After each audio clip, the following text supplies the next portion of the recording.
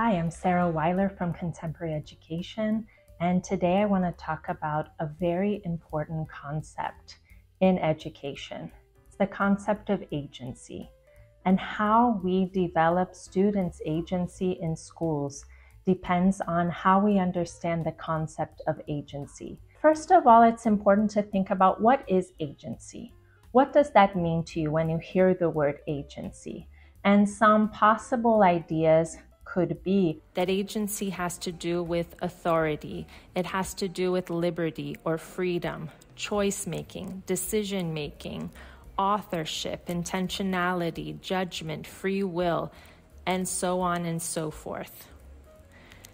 I chose a couple of citations from a group of Finnish educators that I thought give us a general tone of the concept agency. So Hainio, 2010, writes that on a very general level, agency refers to human beings' capacity to impact and eventually transform their life circumstances and practices in which they're engaged. And I've highlighted transform. So agency is often associated with action that is transformative, giving human beings this sense of authority and control over their actions to transform their lives and the world around them. Lipponen and Kupilainen, 2011, write, agency can be defined as the capacity to initiate purposeful action that implies will, autonomy, freedom, and choice. So once again, the idea, or almost synonymous idea, of agency with freedom, agency with will, and this idea of being able to make choices and make decisions. Now, agency in education is often a response to reducing action to following orders or prescriptions. So the teacher, for instance, being the issuer of orders and prescriptions for how things should be done, and students being the passive recipients and often expected to blindly obey the teacher's orders.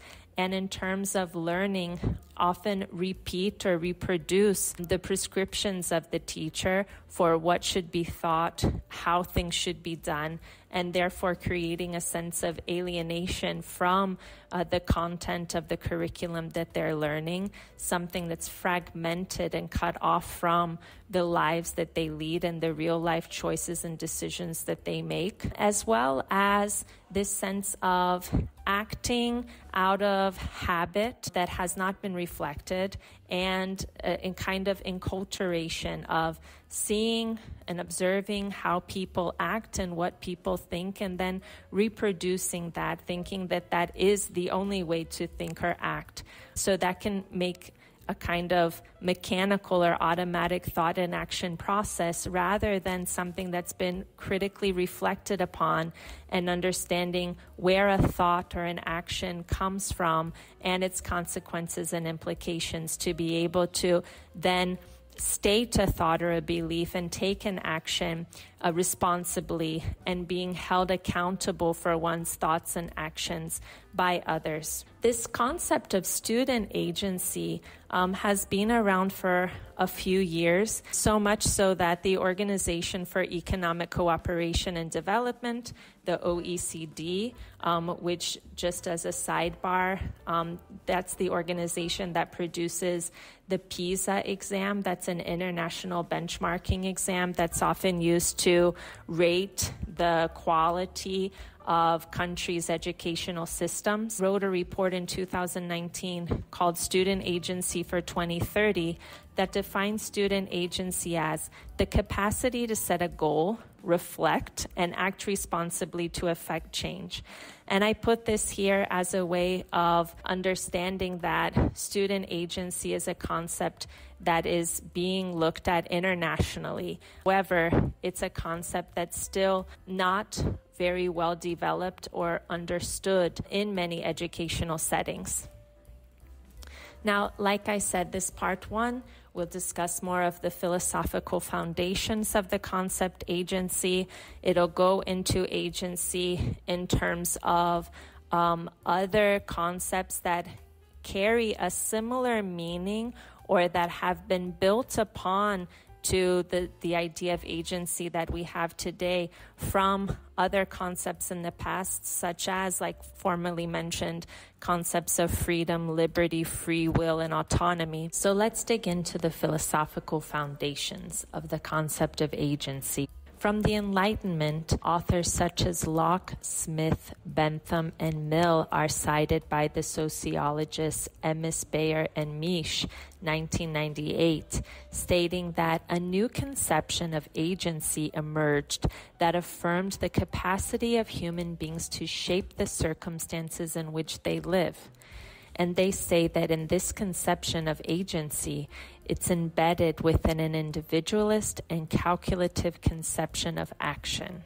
So if you look at these authors such as Bentham, is associated with a more utilitarianist view. And it also goes to Mill, who makes the argument that as long as I'm not harming anyone else, my independence is of right absolute.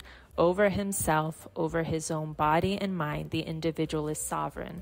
So these authors take the position towards agency that the individual should have the power and the authority and the control over their own decision making, the possibility of making choices without interference or intervention of others. That it's, like it says here, a very individualist view. As long as I'm not harming anyone else, my right is absolute.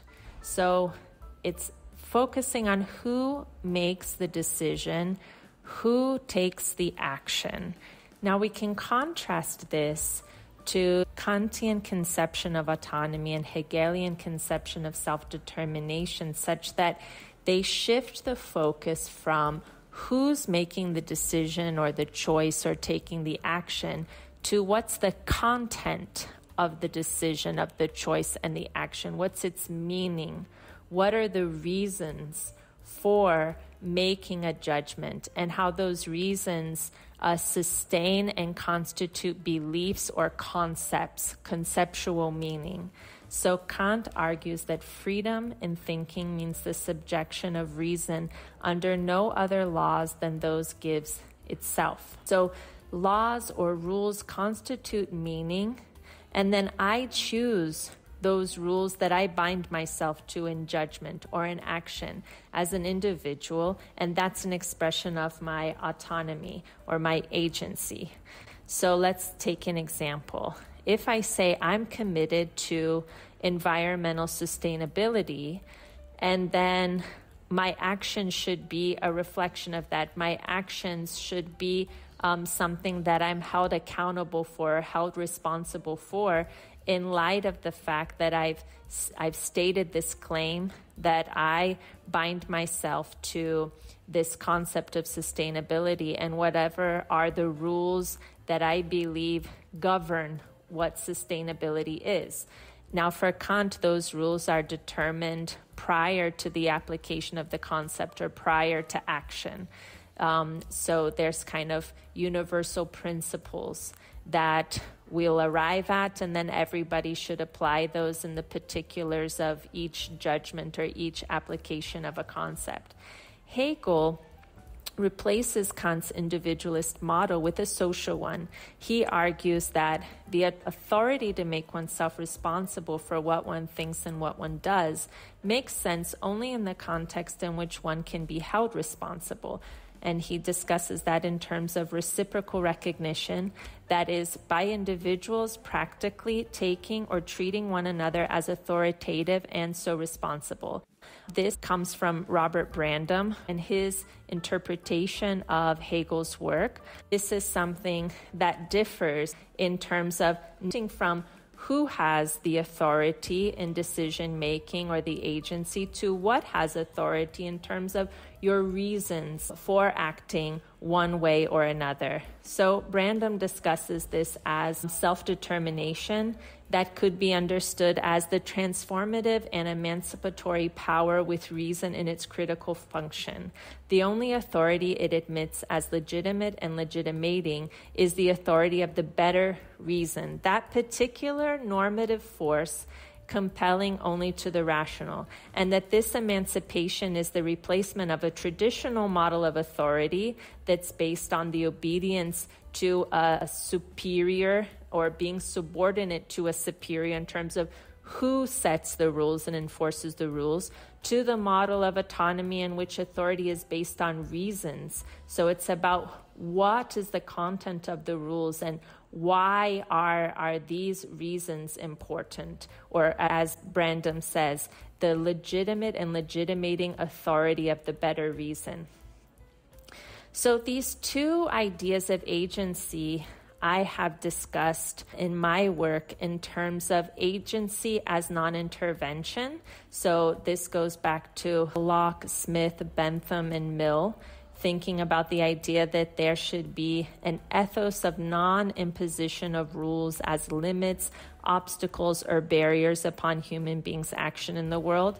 And this view of agency as self-determination, coming from Hegel and Brandom's interpretation of Hegel's work, as the idea that people bind themselves to rules as conceptually based reasons in judgment or action to which they're held responsible by others.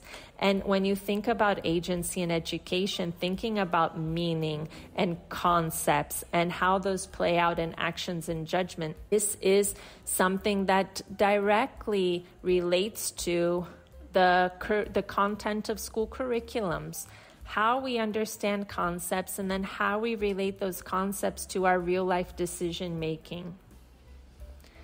Now, Berlin, just briefly, Isaiah Berlin, 1969, also talks about this differentiation that I've just made as agency as non-intervention and agency as self-determination. He discusses in terms of negative liberty and positive liberty. And he says negative liberty is the area within which the subject, a person or group of persons, is or should be left to do or be what he is able to do or be without interference by others. So keyword interference.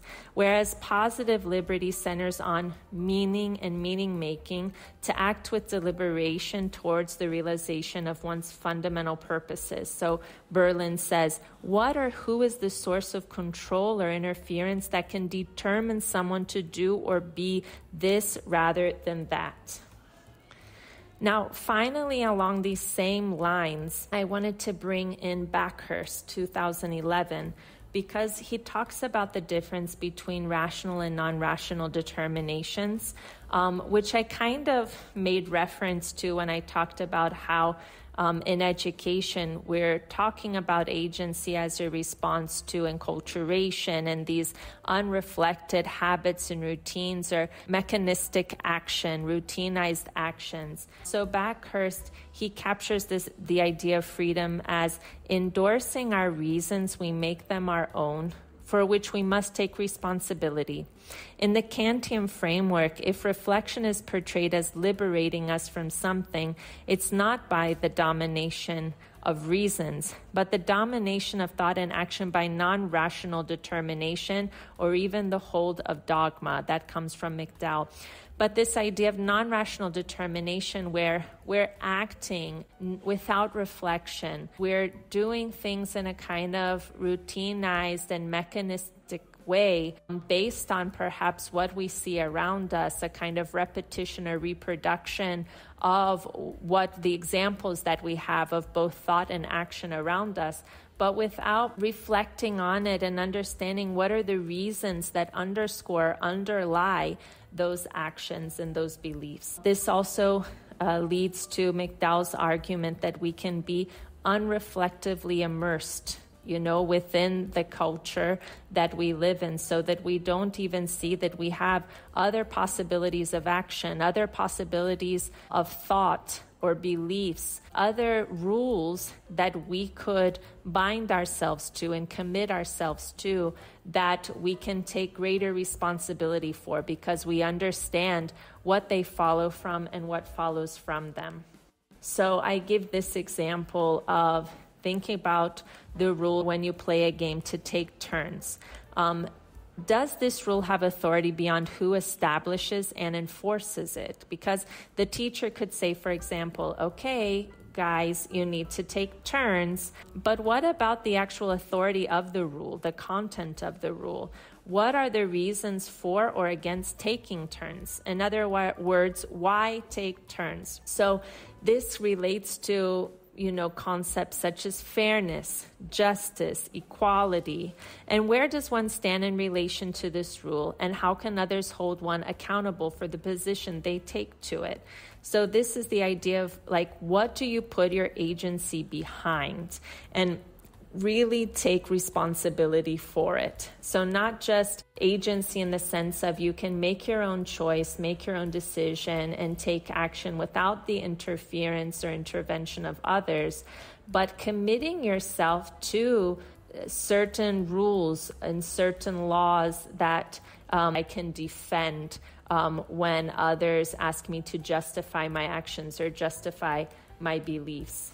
Finally, I would like to share the contemporary education framework. That is a framework meant for the project-based learning that starts from common themes that are related to human needs that then generate real-world activities to meet those needs, but looking at those real-world activities through the lens of multiple practices, multiple ways that human beings engage in those real-world activities across time and throughout cultures, and how those actions and practices are based in beliefs and concepts and theories. So there's an inquiry into what are the theories that sustain those different practices, and then a deliberation between those theories and those practices to create this reflection and this critical stance towards thoughts and actions to be more agentive and to be more informed, intentional, and meaningful. So if you find this content interesting, please check out other videos on the Contemporary Education YouTube channel, follow on Instagram and Facebook, and check out the website at www.contemporaryeducation.com.